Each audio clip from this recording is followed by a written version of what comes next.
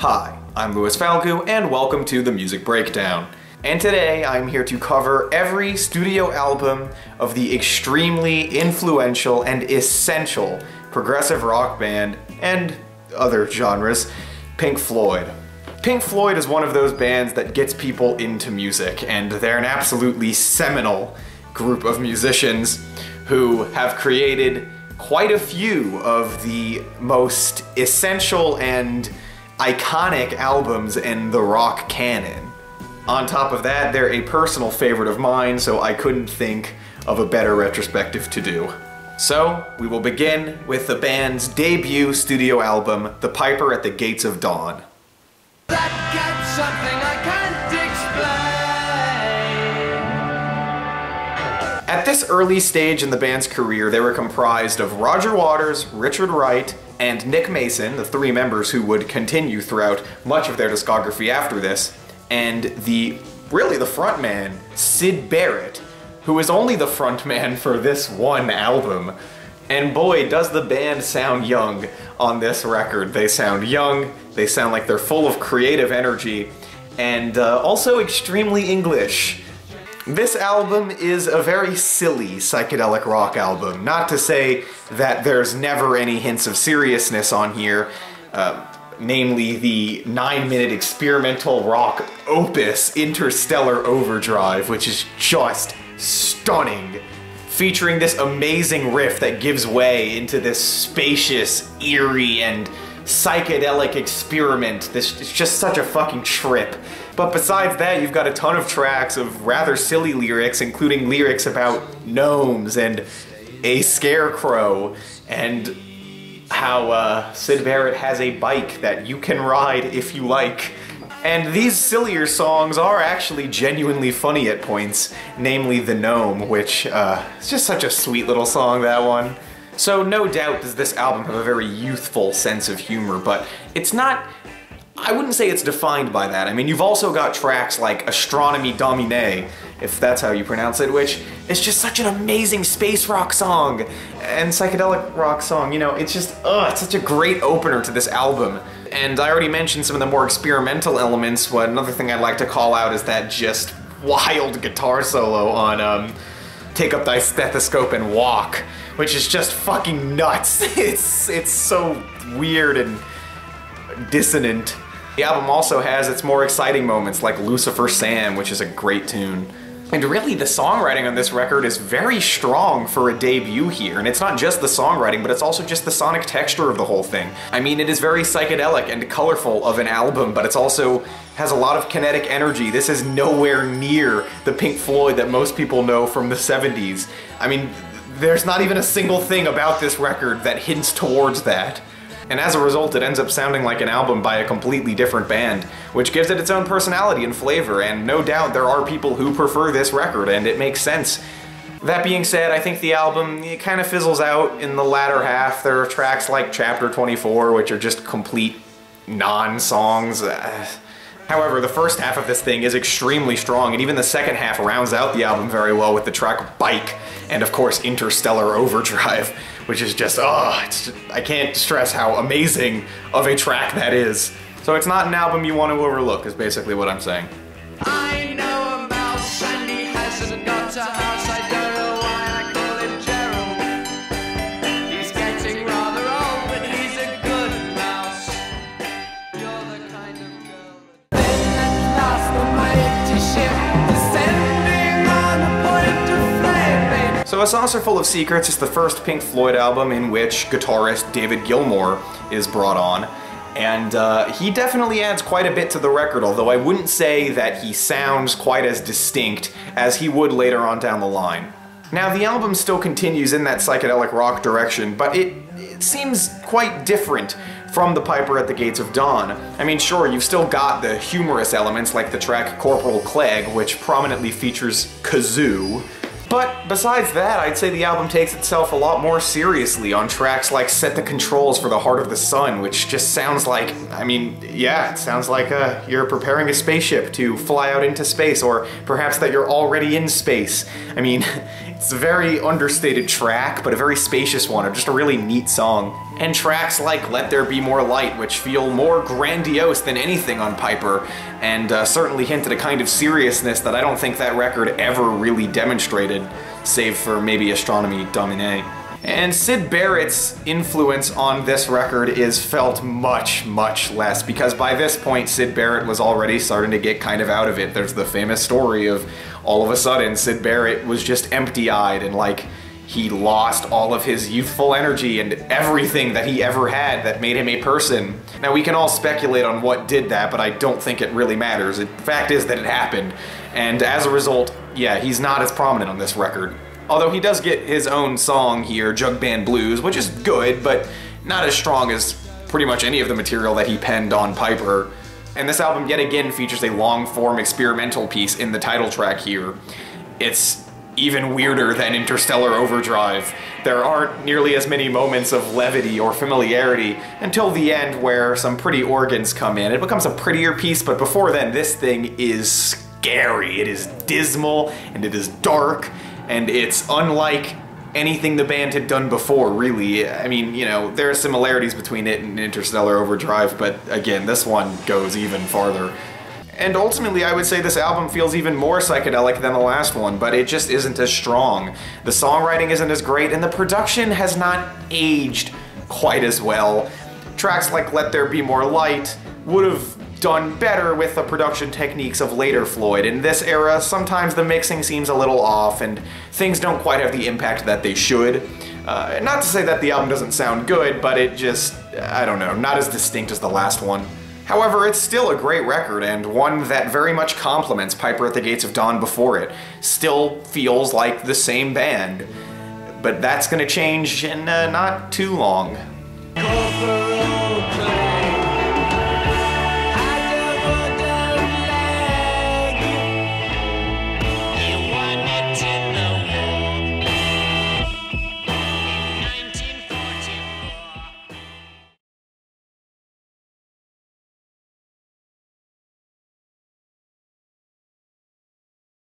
And it's high time, symbolized. So More is a soundtrack to the film of the same name. This is the first soundtrack album that Pink Floyd would fully create. There's another one down the line. I haven't seen the film, full disclosure. Now, as a result of it being a soundtrack, it is a disjointed record, to say the least. And it's more disjointed than it even needed to be. There are quite a number of songs that are written on this record, and they're all on the first side, except for Ibiza Bar, which is on the second side in between tracks that are not full-fledged songs. You know, I would understand if the first half of the record were all the songs and the second half were all the instrumental score pieces, but it's not even structured that way, which is kinda odd. So, as a full album, it's not even as cohesive of an experience as it could be. Not that it really could be a super cohesive experience, given the kinds of works that are on the record. But yeah, this is definitely one of the least essential and most forgettable Pink Floyd releases, which is not to say that it's not without its strengths, because it does actually have quite a few good tracks on this thing. I mean, for one thing, the Nile song in Ibiza Bar is the closest thing to hard rock the band ever made. I mean, hell, it is hard rock. Granted, both songs are practically the same song, although there is a bit of a different approach to each. And the track Up the Khyber is an extremely weird jazz fusion-y piece. It's it gotta be heard to be believed. And this album contains the song Cymbeline, which is a great song. Just a really pretty track. But other moments are not as strong. And once you get into the second half of this record, where it becomes all the score, this stuff really ranges from being alright to just total crap. Perhaps within the context of the film it's perfectly fine, but here there's really no need to hear it. I will say the main theme is interesting as this sort of synth-led of a track. It's a neat track. It's not great, but it's neat. But other moments like More Blues and a Spanish piece just leave you wondering why you ever needed or wanted to hear them. Overall, it's just a really disjointed record. It's fine, and it's worth hearing if you're already a Pink Floyd fan, but I wouldn't recommend this one. Every hand canopy of blue. Shade my eyes and I can see you. Wide is the line.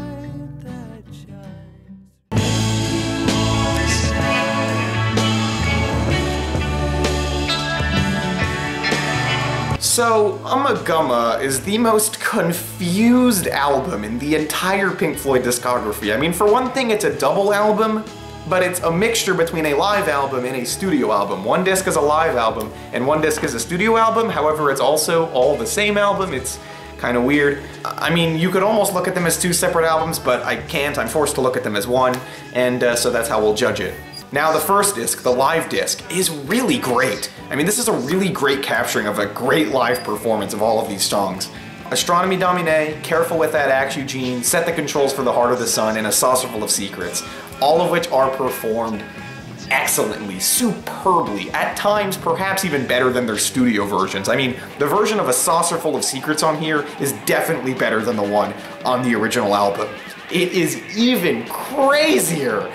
And the version of Careful with That Axe Eugene on this album is the essential version. I mean, wow, what an incredible fucking performance here.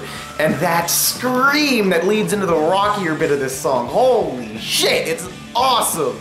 And also a little scary. But yeah, great live performance. Really, if this were just a live disc, it'd be a great live disc, and I mean, it is even in the context of this record. And on the studio side of the disc, the band basically had no ideas. So what you've got are 4 avant-garde pieces, each composed by a different member of the band. You've got Richard Wright with Sisyphus, which is really lackluster. I mean, it's got its cooler moments, but overall it sounds grainy and just not that creative, honestly. And then you've got Roger Waters, who gives several species of small furry animals gathered together in a cave and grooving with a pict.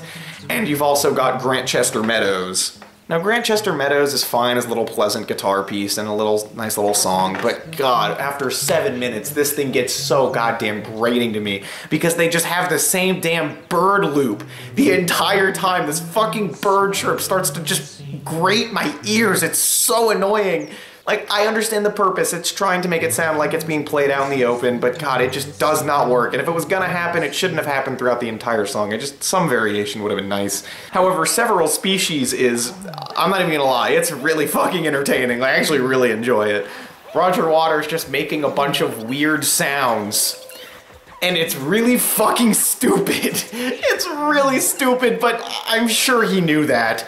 And the way it plays with stereo is also really nice. Different sounds from ear to ear. It's weird, it's funny, it's silly, it's goofy, but it's fun. Now, David Gilmour's piece, The Narrow Way, is actually the best of these 4 pieces, in my opinion. It really shows David Gilmour's talents, actually, and especially his guitar talents. I mean, this is the first time that I really feel like David Gilmour sounds like David Gilmour on the guitar.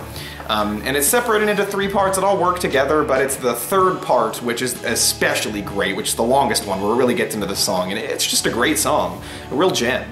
And then Nick Mason gives us the Grand Vizier's Garden Party, which is total crap. It's total crap. He just plays some drum fills and loops them and plays them backwards and filters them through some reverb. It's really not interesting, and holy shit does it get old over the course of this thing's runtime. I don't really know what he was going for with this piece, but I mean, maybe he thought he could make some cool sounds with the drums, but at least here it didn't work. So yeah, Ummagumma, it's a weird one. It's a weird record. I mean, especially considering the second side is full of avant-garde pieces, and some of which are extremely strange. It's a weird record. But, you know, when you take its strengths with its weaknesses, I think the strengths definitely overpower the weaknesses, especially for the live disc here. And overall, I think it's a solid release. It just needed more focus, and I mean, God, it also would have been nice if some of the band members could provide better works than they did.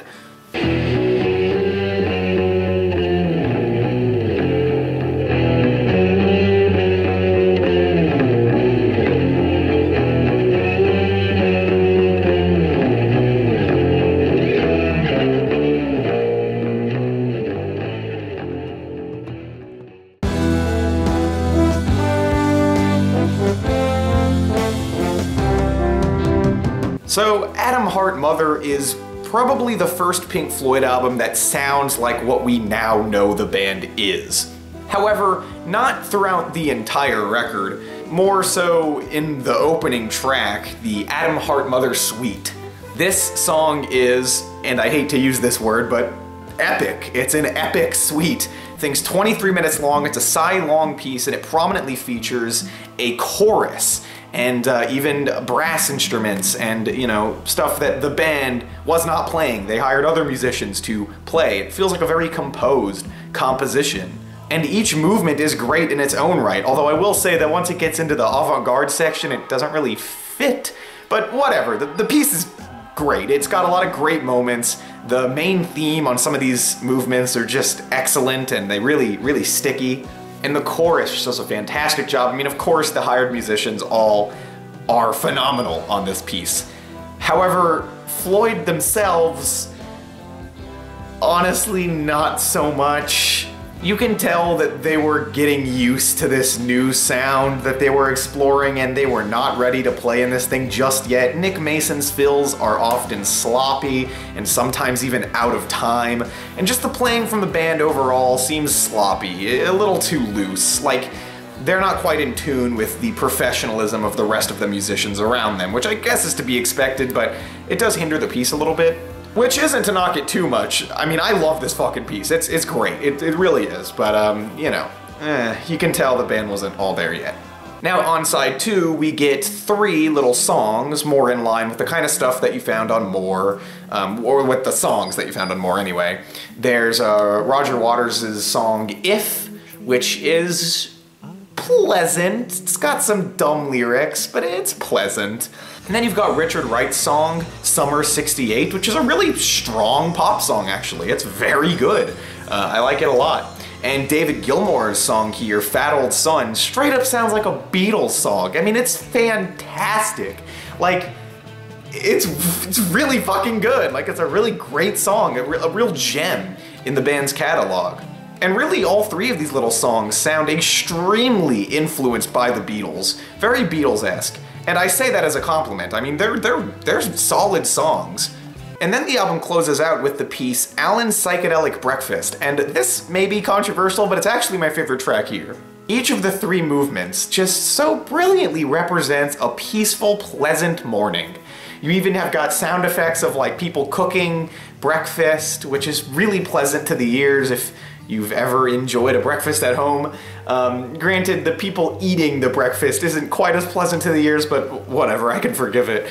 And I just really enjoy the guitar piece here. One of the movements is just so lovely and pleasant. I mean, this is truly perhaps the happiest and the most warm and welcoming Pink Floyd has ever sounded. It's really fantastic, I think. And overall, Atom Heart Mother is a very strong record. It's probably the first time the band has sounded this strong since Piper. And again, you can really see them finding their sound, which is interesting to hear as well.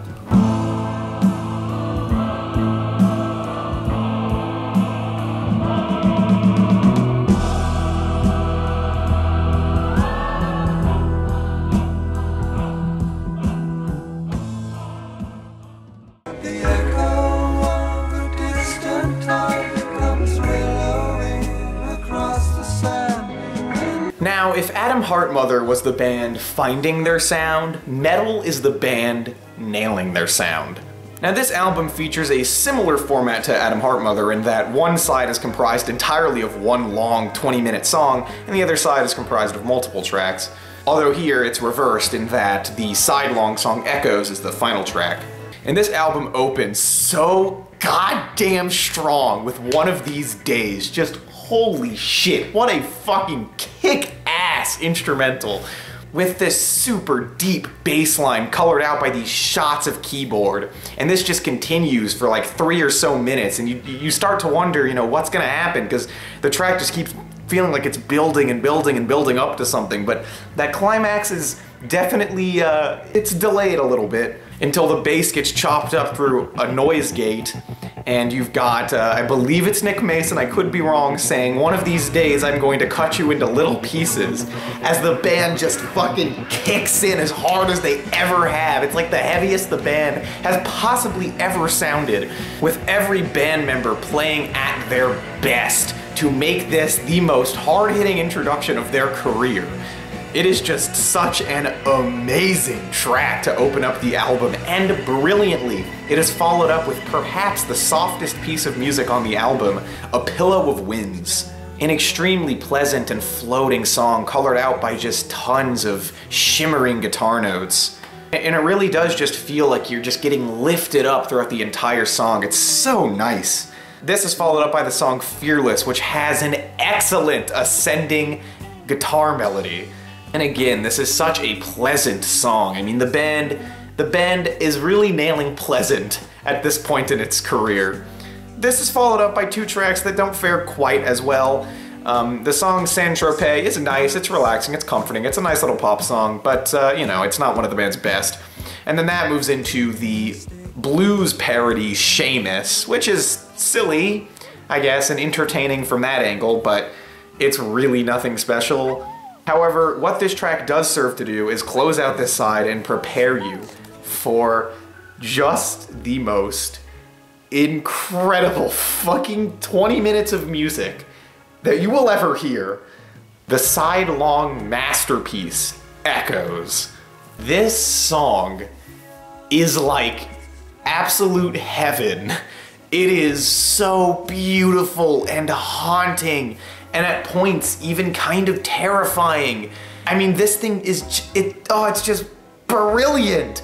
It definitely helps that the actual song everything is built around is great as well. It's so beautiful and kind of mysterious, especially the vocal melody here and the harmonies. And the chorus here is beautiful, and it's followed up by these wonderful ascending and descending guitar melodies. But the guitar sounds so watery and spacious. I mean, this entire track, it just feels like there's so much room to all the sounds that you're in the center of here. And especially on a nice surround system, this thing sounds absolutely breathtaking. And the song progresses through each of its sections wonderfully. I love the sort of jammy and kind of funky section towards the second movement of the song, I would say. I mean, it's not actually broken up into movements, but it may as well be. David Gilmour just colors this part out with some great soloing that's just an absolute treat to hear until this eventually gives way to this cavernous ambient section, which some people have dubbed the whale cries section, because of this just terrifying guitar sound that Gilmour uses here that sounds like screaming aliens or I don't even know what. And it's a section that really builds tension, which the band capitalizes on with the next bit where they start to build and build and build to get back into the song.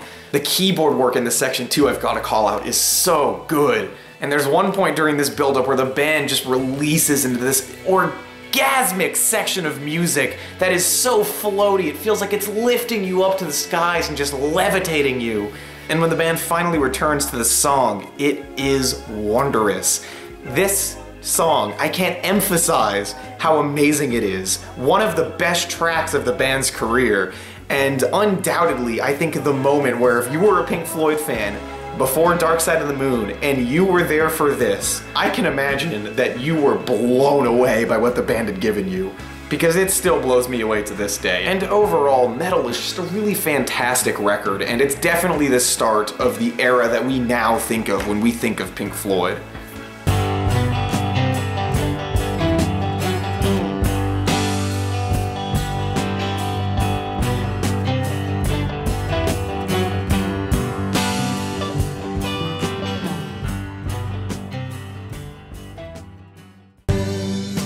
From the cold, turn my land into gold. Now, I doubt that the band looked at this release as a major release. I'm sure if any of them thought about their discography, they probably imagined as Meddle and then Dark Side of the Moon, as most people do. I mean, even I do.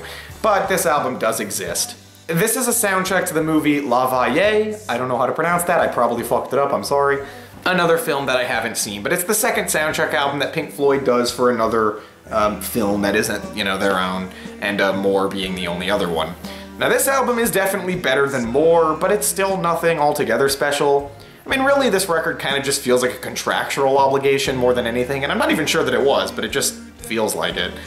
This is probably the most song-oriented that Pink Floyd has been since More, though. And in this era of the band, sandwiched between Meddle and Dark Side of the Moon, I think that's an interesting thing to hear on its own, which makes this worth hearing for Pink Floyd fans, to hear the band make an album of, you know, an album oriented towards its songs, as opposed to songs oriented towards their respective albums. And they write a solid track list of pop tunes here and some rock songs, and it's all good. You know, everything here is pretty solid. Songs like The Gold It's in The, and What's the Deal, weird track titles, and Childhood's End, and Free 4, you know, they're solid tunes here, and Stay has a really great chorus as well. There's a lot of good tracks, but nothing altogether memorable. I mean, the one thing that I take off this album as being like really excellent is the instrumental work Mudmen, where David Gilmour just makes that fucking guitar cry, which we all know he's so good at doing.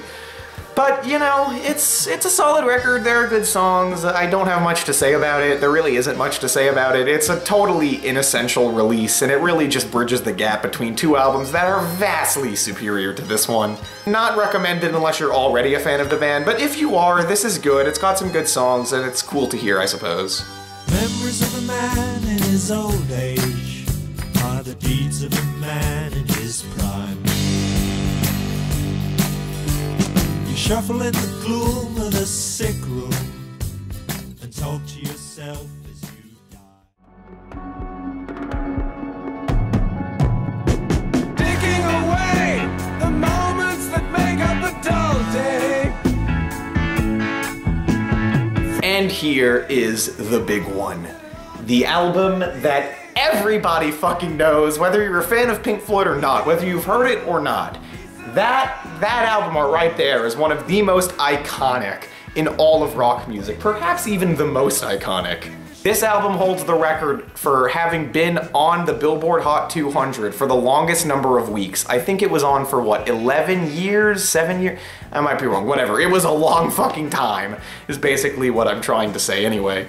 And this thing just sold like goddamn wildfire, and to date, it's the third best-selling album of all time, only behind AC/DC's Back in Black and Michael Jackson's Thriller. But you all already know how immense of an album this is. One of the biggest albums in music, one of the most well-known albums in music, and one of the most celebrated albums in music. Particularly rock music, anyway. And I am here to tell you that it absolutely deserves all of it. This record is absolute brilliance, and it's incredible that the band worked their way up to here. Not to say that Meddle wasn't excellent, because it was, but you listen to this, and it's the most fully realized encapsulation of this band's sound that they were cultivating to this point. And it's like it all happened in a snap. We're talking about an album that is the platonic ideal for the album format, for the flow of an album as an album. I mean, this album's flow is utter perfection, one of the best I have ever heard. And it's not just because the songs literally flow into one another on each side, although that certainly helps, but it's that it has this just absolute mastery of the peaks and valleys ideology. That to make the more hard-hitting moments of your album stick, it's gotta be sandwiched between softer moments. And to make those softer moments stick, they've gotta be sandwiched around the more hard-hitting moments. This makes the album feel like a journey, like a trip, and that by the end of it, you've had a real experience. And the production on this album is top class, better than possibly most albums that are even released today. The sound of this record has not aged a second. Every instrument just has so much space to work within, you know, and it's much like I said when I was talking about Meddle, where if you have a nice stereo system, you can just sit in the middle of everything. It is beautiful. Every sound sounds absolutely stellar, as good as it could possibly sound. And the mix is also stellar. I mean, everything right where it needs to be. And we haven't even talked about the songs yet. Now, the album is often considered a concept album. I mean, only loosely, honestly, but it is still conceptual because certain songs are surrounded by other songs that continue their theme, and sometimes they continue that theme purely sonically, like with Time being followed by The Great Gig in the Sky, where Claire Torrey gives a chilling vocal solo. Absolutely fucking stellar, and it feels like every single note she's hitting is just full of emotion and packed with the existential punch that the last song just gave. And Time, the lyrics on this song, oh my god, are they sad. I mean, I can only imagine that the band members who are alive today are very much aware of what they meant when they were writing this song now. The song is about how time moves so quickly. You know, it opens up with the realization when you're younger that you were never told when to really start having responsibilities and to start taking your time seriously and managing your time. And then in the second verse of the song, it seems like it's already too late. You're getting closer to death and the years are getting shorter. It's a theme that all of humanity can relate to, which must be one of the reasons why this album has been so enduring. And this song has a guitar solo that is goddamn breathtaking. It just rings with all of the emotion from the lyrics here, and everything that this song is trying to say is all poured out into this fucking incredible guitar solo. And I love this long, drawn-out intro to this song that just gives way into the first verse, and it's so hard-hitting, it really sticks that landing.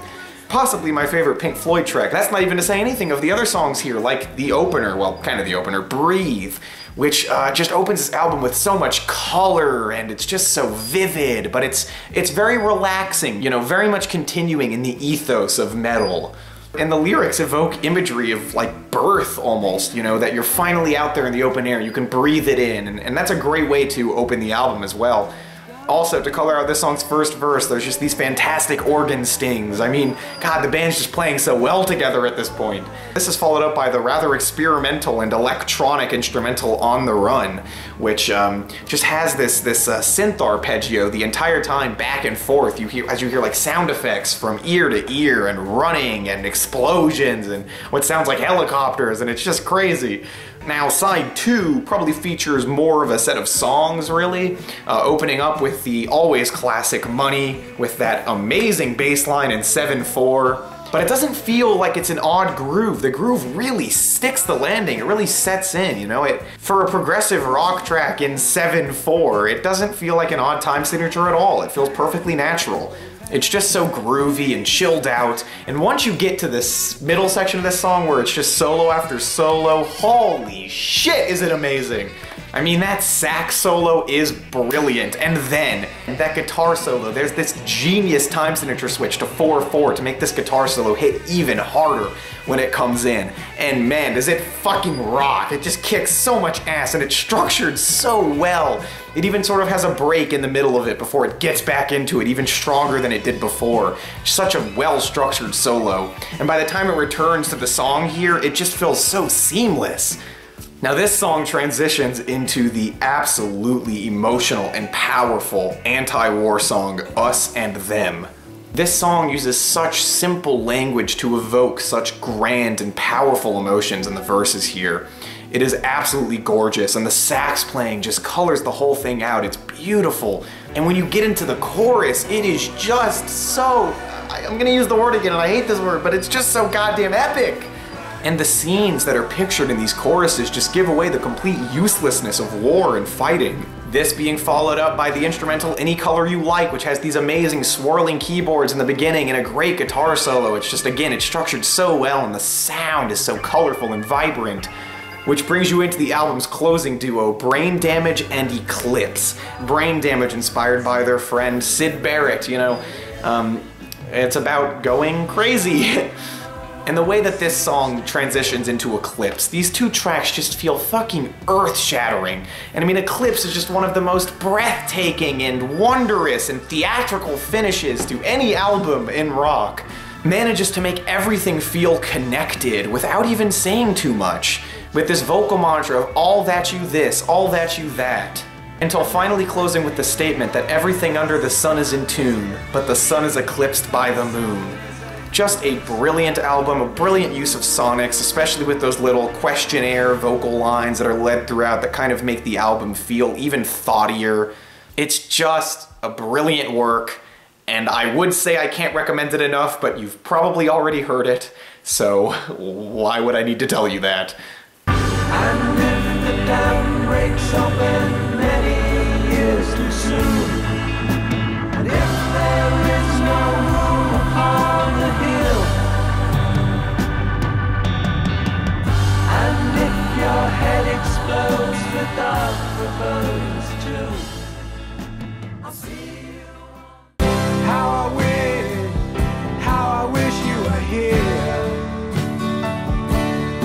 Now, I can't even imagine how difficult it must have been for Pink Floyd to follow up The Dark Side of the Moon with the immense financial success it brought the band and probably the change in lifestyle it brought the band as well. And yet, somehow, the band pulled through and released a follow-up that is nearly as brilliant as its predecessor. Wish You Were Here, in comparison to Dark Side of the Moon, is a cooler album. It's a more pristine album, and even a more relaxed album, a more chilled out album.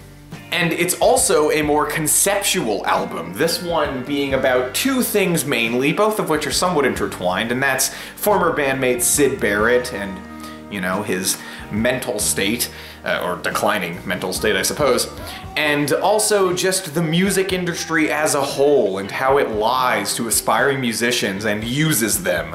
And I very much get the impression that there's a connection drawn between these two things. Now, there's no doubt in my mind that Roger Waters and the rest of the band were frustrated with how their label and the music industry had treated them and where it brought them.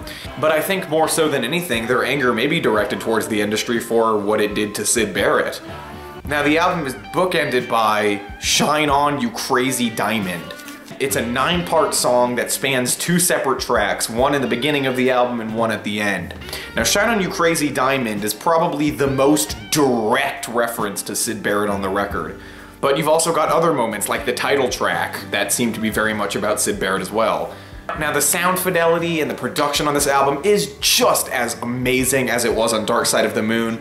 And as this album slowly opens up and fades in with this incredible synth work from Richard Wright, perhaps his best performances with the band entirely are all on this record.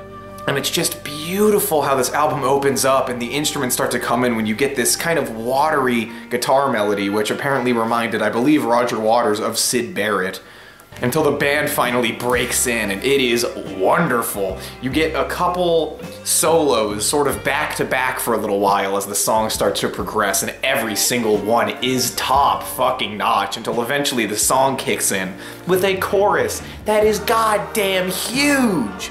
This is truly such an excellent song. I mean, the instrumental performances are the best they have ever been, and the structure of this track is so seamless. It is wonderful.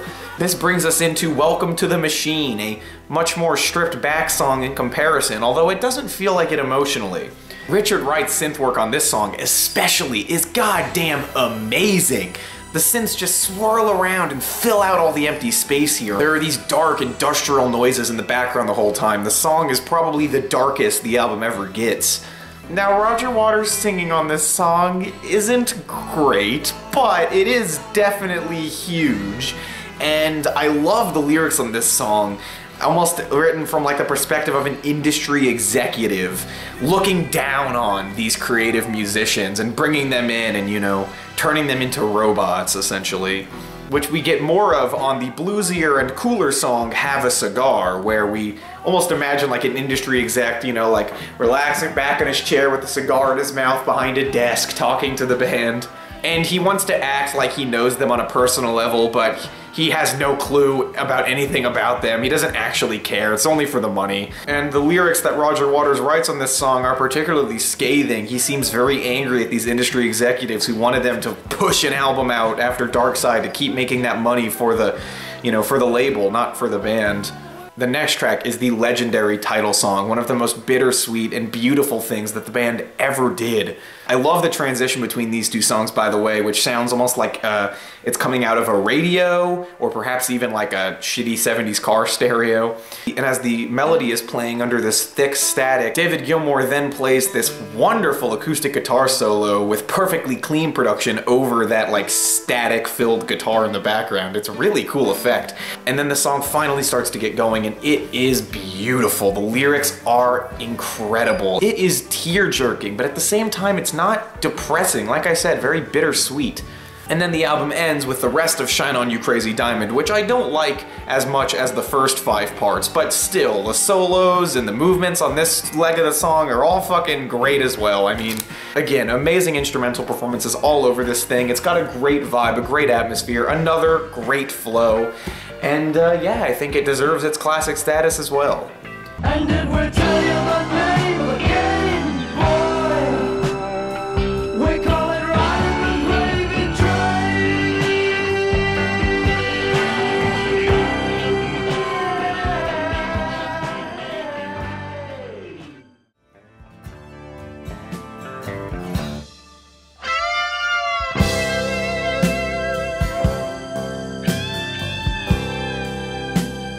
So this album could very much be called Pink Floyd's answer to punk rock, and also their answer to the political landscape of the UK at the time, or very much Roger Waters' answer to that, because this was his band at this point. This album is inspired by George Orwell's brilliant novel Animal Farm, except this time it is a scathing critique of crony capitalism, or just capitalism in general, really. Separating the groups of people in this society into dogs, pigs, and sheep. The dogs being the ruthless businessmen, the pigs being the politicians, and the sheep being the masses, unwilling and uncaring to all of the awful things that are going on around them. So again, we've got a very structured concept, and I would argue that Animals is their tightest and best executed concept album.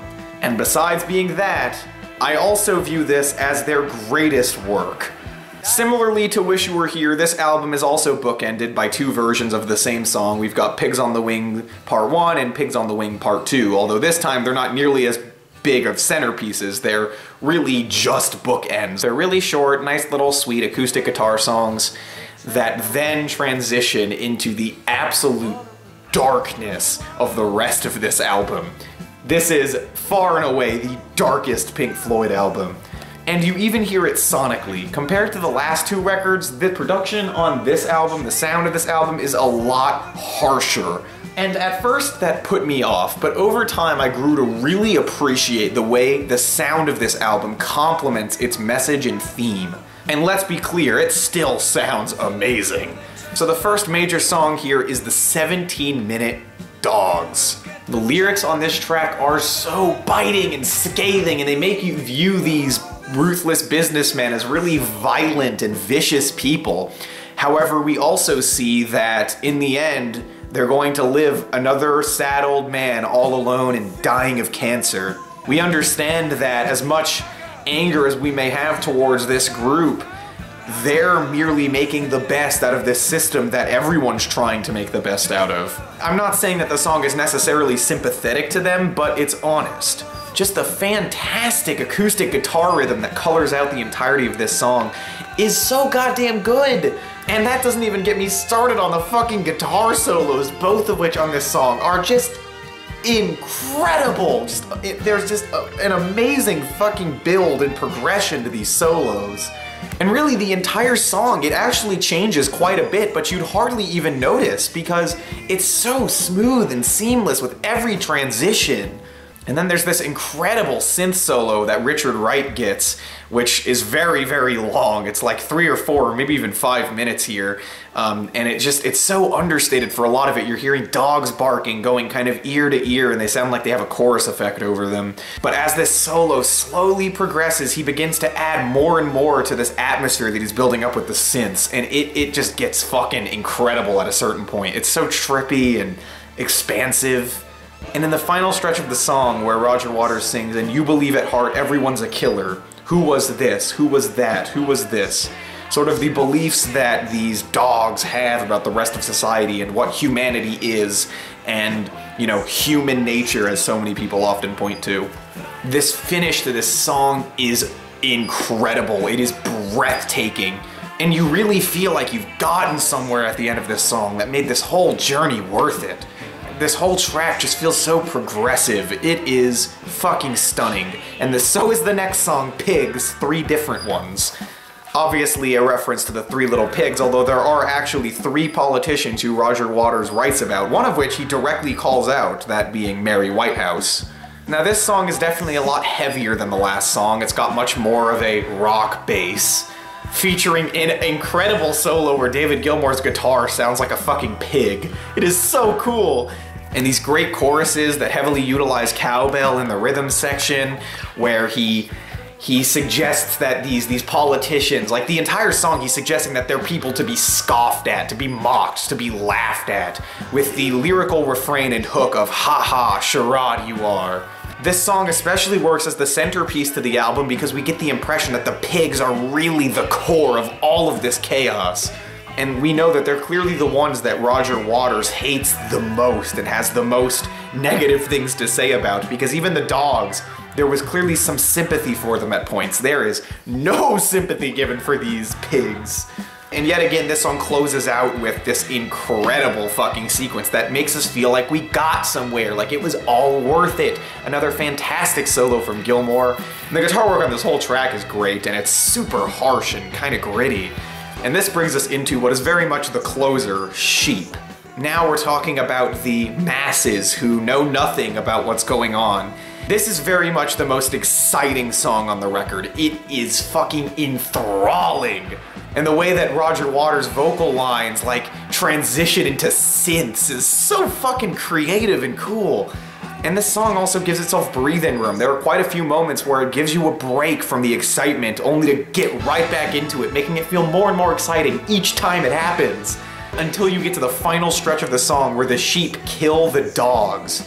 Now, this can be interpreted a number of ways. You can look at this as a good thing or a bad thing, but I think given the fact that the pigs were very much the center of all the criticism, notice how the sheep don't kill them. They rise up and kill the businessmen. And with the lines, "You better stay home and do what you're told, get out of the road if you want to grow old," you can tell that Waters doesn't necessarily see this as a good thing. But this transitions into the most climactic moment of, I will say it, Pink Floyd's entire career. The outro to this song is orgasmic. It is enormous. And it is so simple too, but the sound of it is fucking arena filling. It's incredible. Every single song to this point has ended in a segment that made that song feel worth it, but this song had the challenge of having to make everything else feel worth it as well, and my god does it do it. And as this fades out into Pigs on the Wing, we do get that glimmer of hope at the end of the record. It's not all darkness.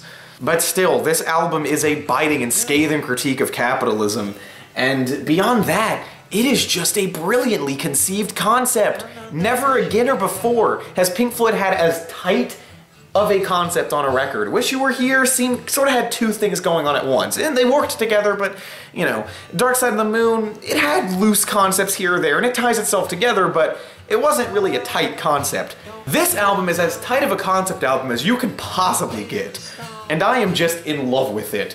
I think this is their best work, and it's honestly in my top 3 favorite albums of all time.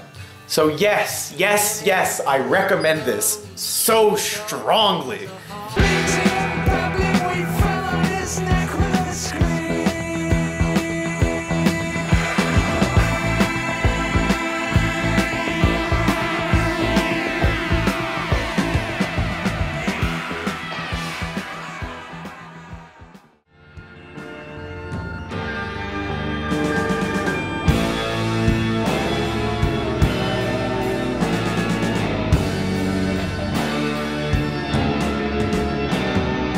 So by this point in the band, Roger Waters was really beginning to overpower everybody else. It was very much his creative vision now. You know, Animals was also entirely his vision, but the band really felt like a band. They really felt like Pink Floyd. Everybody played their part. You know, Richard Wright got a few solos, and Gilmour got a few great solos, and on every single track, you really felt like it was a band effort, even if it truly wasn't. However, on The Wall, you start to see it become much more Roger Waters featuring David Gilmour, Richard Wright, and Nick Mason. Which isn't a bad thing, because Roger Waters' vision on this record is great.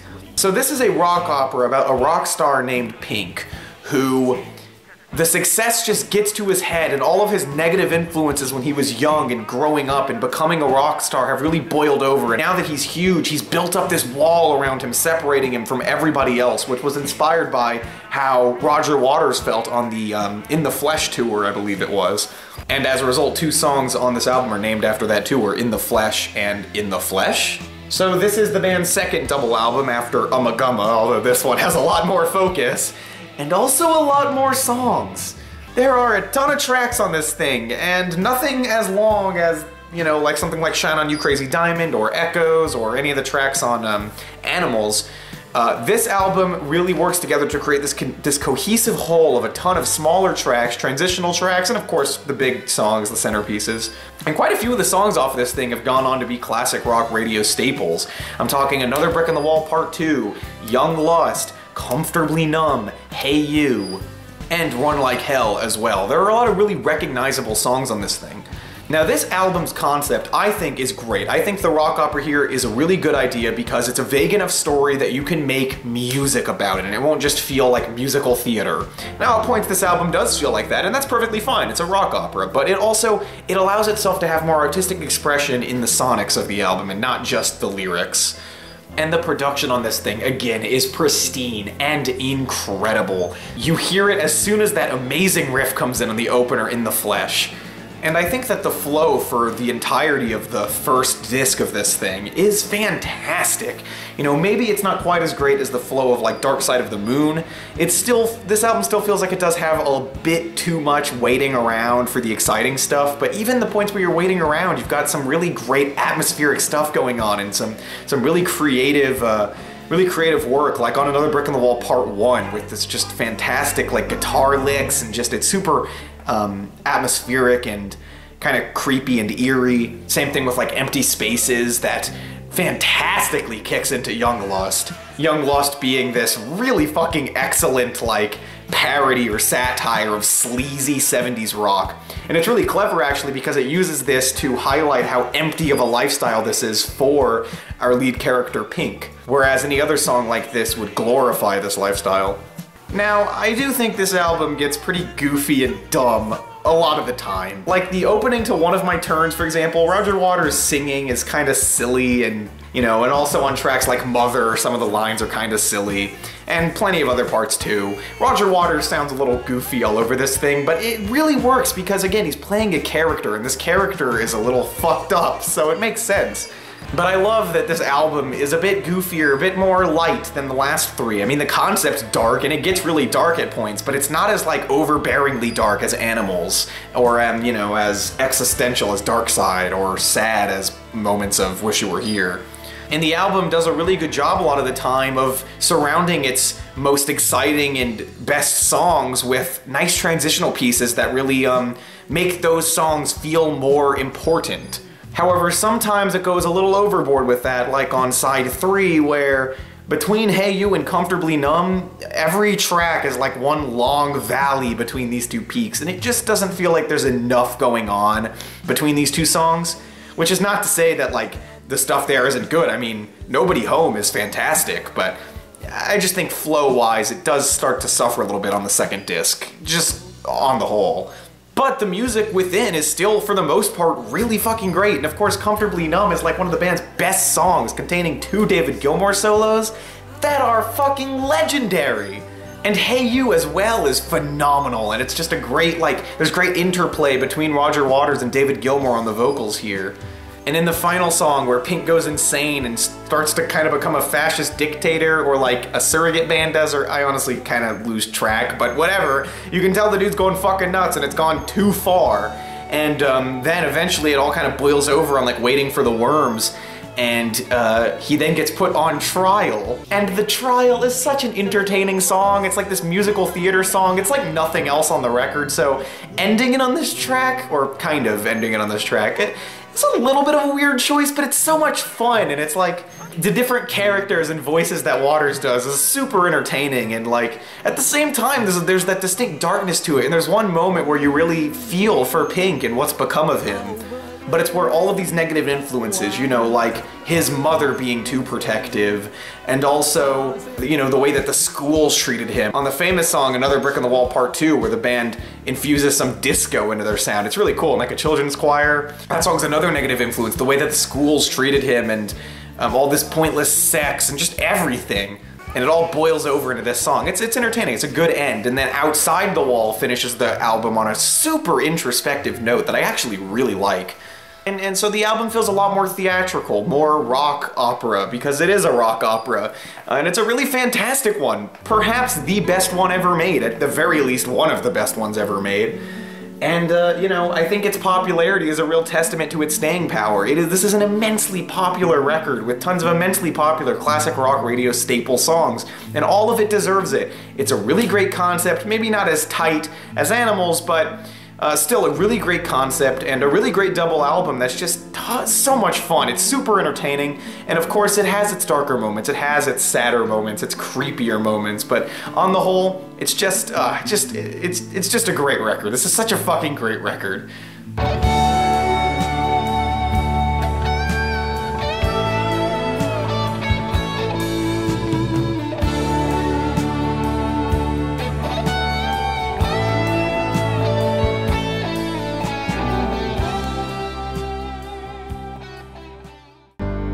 Goodbye, Max.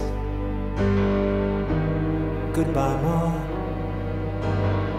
So remember how I said that Roger Waters was starting to take over the band by the wall? Well, that's true, but you still got a lot of amazing David Gilmour solos and, well, barely any Richard Wright. But he was still kinda there. This album is a Roger Waters solo album. I mean it is. Like, it's called The Final Cut, A Requiem for the Post-War Dream by Roger Waters. It's only Pink Floyd in name, and I mean, yeah, David Gilmour and Nick Mason are there, although Richard Wright fucked off because he was tired of the fact that his influence kept getting pushed out. He had less and less of a presence on albums like Animals and especially The Wall, and he was just done, and I can't blame him.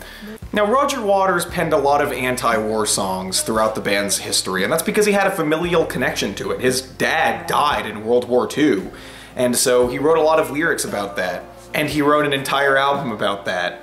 And now let me point out that the lyrics on this record are poignant and really fantastic. As an anti-war protest album, if you could even call it a protest album, but it's definitely anti-war, I mean, it's a great work. Lyrically, it's a great work. Because, there's really not much else there, is there? No, there really isn't. I mean, you got like a Gilmour solo here or there. I can only think of like one, but there might be more than one. You got some perfectly listenable music, and that's it. And it's like whenever the album has any more excitement to give you, like a really great chorus or a hook or a great refrain or something like that, it's like it's never confident in itself because it always ends like way too quickly. Like on the opener here, The Post-War Dream, which explodes into this great moment that reminds me a bit of some of the parts on The Wall, and then it just like stops as soon as it begins. And the album does this a lot. It's like, seriously, it is not musically confident in itself. And yes, it's a depressing listen, no doubt, but the music just doesn't bring anything out of me for the most part. Like, some of the tracks are okay. The Gunner's Dream is like a solid enough ballad, but everything's just kind of alright. It's just kind of fine. And the one point when it does bubble over in like this rock song, or I should say this big ball-swinging rock song, Not Now John, it's pretty fucking shitty. Like, that's a very annoying and dumb song, and I cannot take it seriously. And I don't even know that I was supposed to, but even if I wasn't, it's fucking stupid.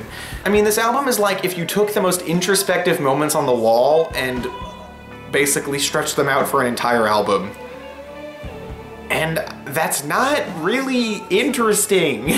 Like, if I was just talking about the lyrics booklet, then man, A+, this is a phenomenal lyrics booklet. But I'm talking about this album as music, and it's just not impressive in any way. It just does almost nothing for me throughout its runtime.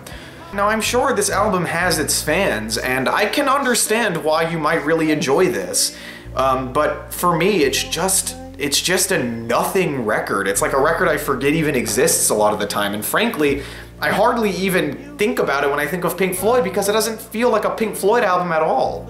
However, if you like The Wall and you like Roger Waters' lyricism, I think you should check this out because you might get more out of it than I do. I mean, I like The Wall and I like Roger Waters' lyricism and I don't get anything out of it, but you might.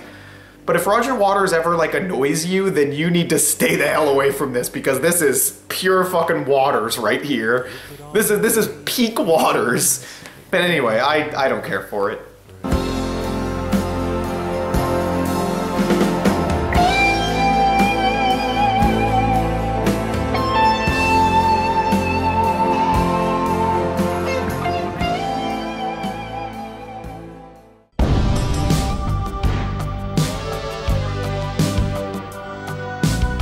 So the band broke up or went on hiatus or whatever, but they got back together without Roger Waters. And this pissed Roger Waters off, but we're not going to talk about that.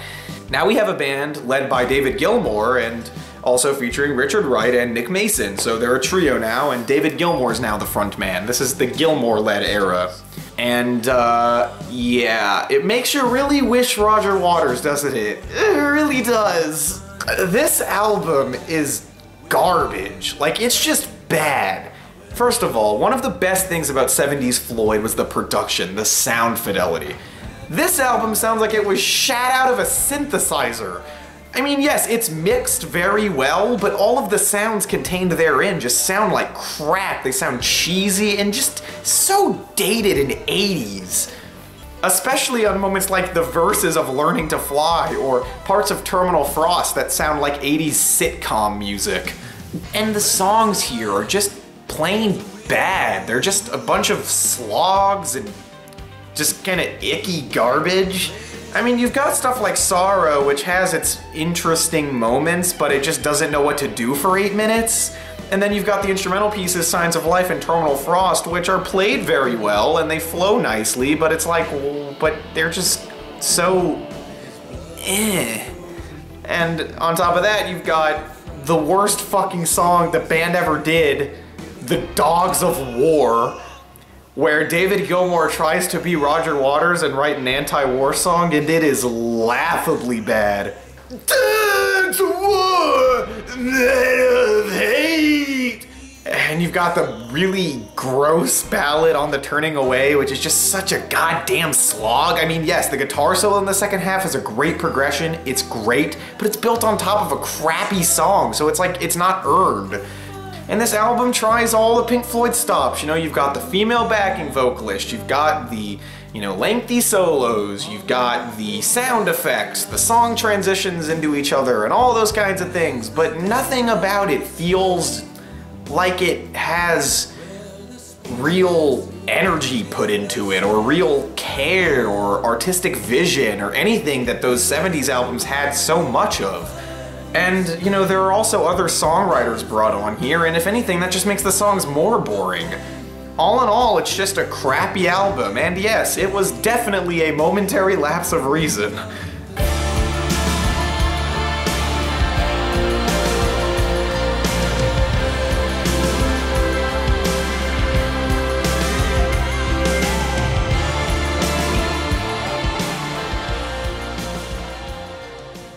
The grass was greener. The light was. So the Division Bell is, by all accounts, an attempt to be a big return to form. You can tell. Like, the production feels more pristine and much more in vein with what Pink Floyd was doing in the 70s, and, you know, just the songs themselves sound like they're really trying to be like that. You can tell that there was a very clear attempt to avoid what they did with the Momentary Lapse of Reason and go back to their quintessential sound. And at points, I think they rekindle that, but the problem is you still got Gilmour as the frontman here, and he's just not a good songwriter. He just can't write good songs. And again, you've got those instrumentals that just feel kind of whatever. But there is actually a decent amount of solid material on here. Like, Poles Apart's a very good song, and so is Keep Talking is cool, and High Hopes is a very good finish for the band. I think a lot of people could agree on that. And my two favorites on here are Take It Back, where Pink Floyd tries to be U2 and it somehow works, and also Lost for Words, which I think is kind of a gem that no one really talks about, but it's a very nice track. And you can tell a lot of the lyrics are reflecting on the beef that Gilmour and Roger Waters had. You know, these two people used to be friends and they just started to hate each other, and you can tell that Gilmour regrets that on this record and on a lot of the lyrics, and I like that. The problem is that you've still got slogs on this album, like fucking Wearing the Inside Out, with just a stupid vocal melody that I do not enjoy. And also Coming Back to Life, which has this really awful guitar sound that sounds like total shit. And a slog like A Great Day for Freedom and Marooned and Cluster 1. And it's like, it's just whatever. Look, as a rekindling of Pink Floyd's sound, it's decent. The album has its stronger moments, and it is definitely an improvement over A Momentary Lapse of Reason and The Final Cut. I mean, this is the first time Pink Floyd sounds like Pink Floyd since The Wall. And perhaps this even sounds more like the central Pink Floyd sound than that does. Like, this is very much going back to the earlier 70s stuff. But I just don't feel like it has the grandiosity of those albums, or the importance of those albums, or really anything that made those things so exciting to begin with. This record is fine, it's okay, and I think a Pink Floyd fan will enjoy this. I mean, I enjoy it fine, but all in all, it's just nothing altogether special, really. At a higher altitude, flag unfurled, we reached the dizzy heights of that dreamed of world.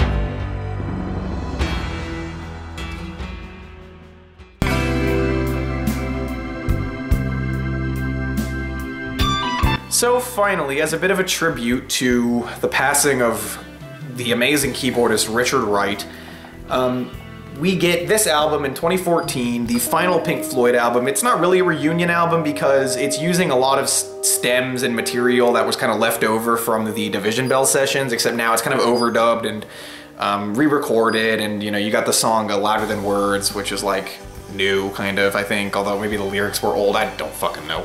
Point is, it's a lot of Division Bell stuff, it's very much of that era still, and Gilmour is still at the helm of it. But this album is almost entirely instrumental. Until the very final track, there are no songs on the record. I mean, there's like vocals here or there, but no songs, no lyrics. And you know, instrumental Floyd really ain't that bad. It's very nice and listenable and comforting, and it flows really nicely, and the production's pristine and incredible. I mean, you could almost look at this album as like a production showcase, because not really any of the individual moments or anything special. I mean, I think It's What We Do and Surfacing are pretty good, but most of it's just kind of alright, it's kind of decent, it's nice, it's pleasant, but that's about it. But again, it flows really well, there's some good instrumental performances, and honestly, I think a lot of the material here is better than the material on the Division Bell. Maybe on account of them being only instrumental, I don't know. But this is a pleasant album. It's definitely good background music, if nothing else. And it doesn't have many bad moments, besides maybe Anacina, which sounds like sitcom music again. But yeah, it's fine, and it's cool to hear some Richard Wright stuff that you never really got to hear in this format before after he died, as like a tribute to him. I think it's really nice. Yeah, it's perfectly fine. That's really all I can say about it. I mean, it's kind of a shame we view this as the final Pink Floyd album. I mean, we really don't. Everybody still kind of sees Division Bell that way. But technically, this is the final record.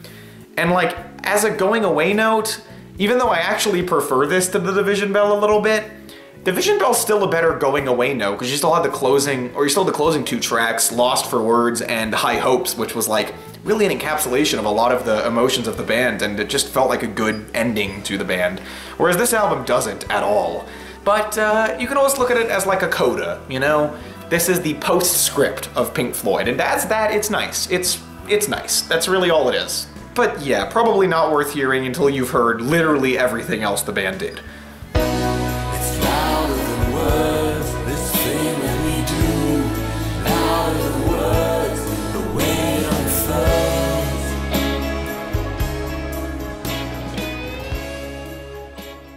So that covers the discography of this incredible band. If you haven't listened to a Pink Floyd album, please just do it. The Dark Side of the Moon, Wish You Were Here, Animals, The Wall, I mean, Meddle, I mean, just take your pick.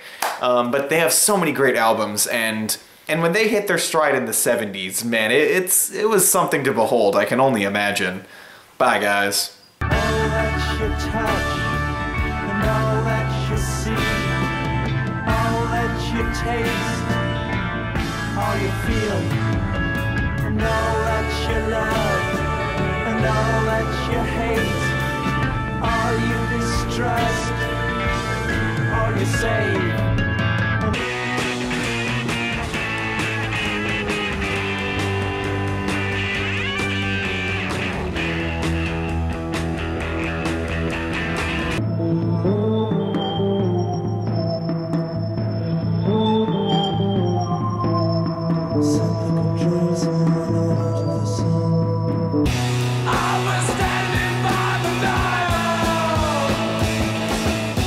When I saw the name